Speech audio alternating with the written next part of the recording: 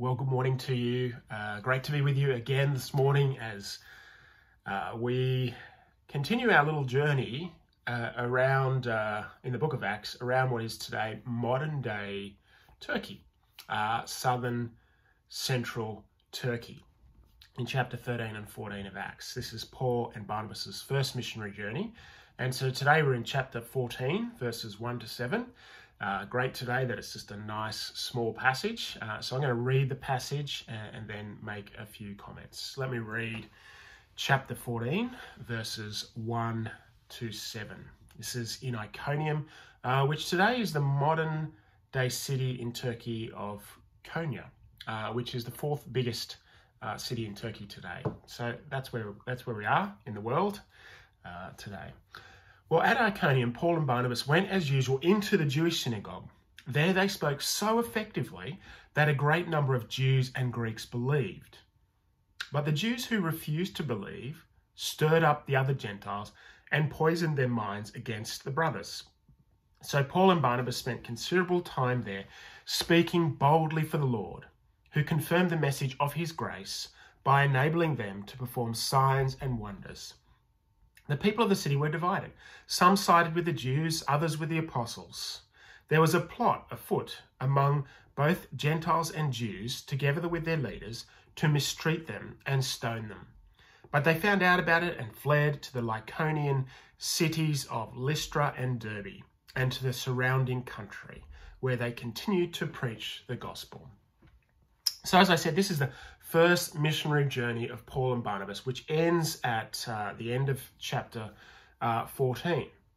And what is encouraging as we continue to see Paul and Barnabas take this message out further and further to the ends of the earth, is that we're part of this journey today, this taking the good news of Jesus to the ends of the earth, that we're part of this mission. It's continuing today. And we, for those listening from Norwest, we were reminded of that last weekend at church as we had our church mission Sunday. And wasn't it wonderful? So encouraging to hear how our church is partnering with people, gospel workers all over the world and all over our country. We heard about one of our mission couples who are up in Central Asia, not far from where we are today, modern day Turkey, taking the gospel to unreached people groups, people who have never heard of the name of Jesus. And we're part of that as we support them at Norwest. And we also heard about the support that involvement in Wickham, Northwest Australia, with Indigenous groups up there. And again, there are many unreached Indigenous people in our own country. And what a thrill to be a part of that, of taking the good news message of Jesus to these places. And we also heard from Tendai and Mercy over in Zimbabwe and the work that they're doing there amongst university students. So encouraging, such a privilege for us here in the Hills area of Sydney to be partnering with those around the world, taking the good news message of Jesus. Well, here we are back in the area of Iconium. And we see that as Paul and Barnabas arrive there, they face some obstacles. That begins by going very effectively in verse 1, a great number of Jews and Gentiles believe. But then there's some obstacles, as we see in verse 2, and great division is stirred up. But they continue to go and make disciples. Their boldness and their perseverance is really encouraging in this part of the scriptures. Well, after they're chased out of Pisidian Antioch, back in chapter 13, they shake the dust off their feet in verse 51, and then they go to Iconium and they continue to preach the message of Jesus there, and begin by going to the synagogue as there's normal practice. Things begin well, then there's division, but they continue to persevere.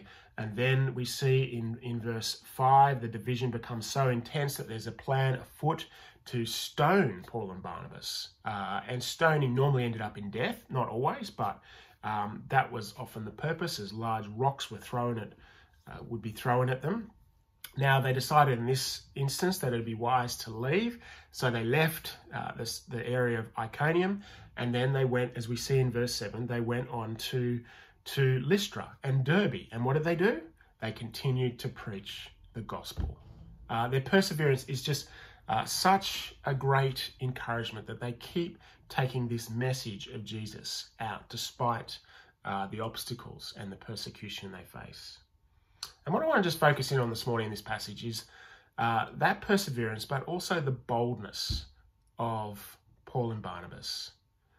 Yes, they are apostles and they have been given special task and mission by Jesus. But what's so encouraging is that they, as they're pushed out of their comfort zone, they continue to have this great boldness, take bold steps for the Lord. As we see in verse 3, Paul and Barnabas spent considerable time there speaking boldly for the Lord. And as I read that and think that they continued to speak boldly for the Lord under incredible persecution and opposition, I'm greatly challenged and encouraged by that. Their boldness here is, it's not discourteous, it's not being insensitive, it's not arrogant, it's just that they said what God had spoken to them. They weren't worried about what people were thinking, what people would think of them. They weren't embarrassed, they weren't ashamed, they weren't cowards. And what's really interesting about the preaching of Paul and Barnabas is we're never kind of told about how they preach, other than that they preach with boldness. And so this idea of boldness is really important as they proclaim the message of Jesus. And as I read that, I think, wouldn't it be great to be bolder in sharing Jesus? I know when I've had times where I've been embarrassed and kept quiet to share with Jesus, and it kind of hurts after you think, Jesus has died for me, but I'm embarrassed or I'm ashamed to speak up for him in this situation because I'm worried what people will think, that they'll think negatively of me. So I have a fear of man more than a fear of God.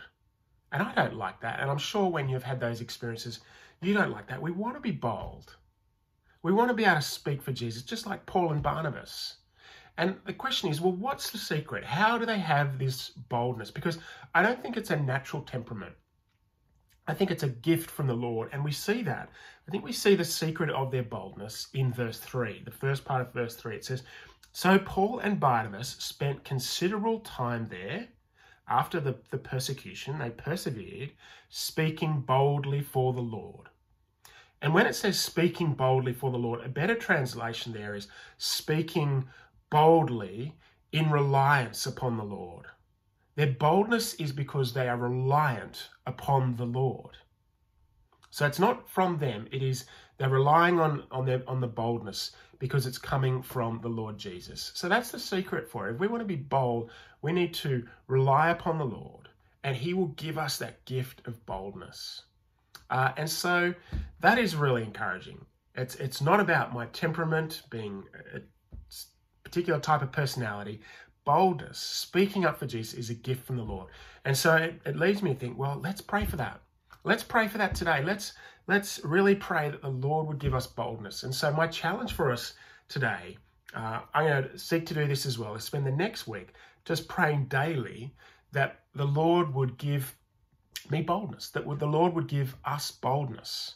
As wouldn't that be great to see ourselves growing in boldness, to see our church growing in boldness, and Christians all around the world growing in boldness in speaking up for Jesus, whether it's in the school playground, whether it's in the office, at work, or whether with a sporting field, or on the sideline, wherever we are, mixing with non-Christians, being bold and speaking God's words, speaking up for Jesus.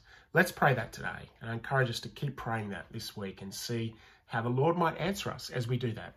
Please join me as I pray.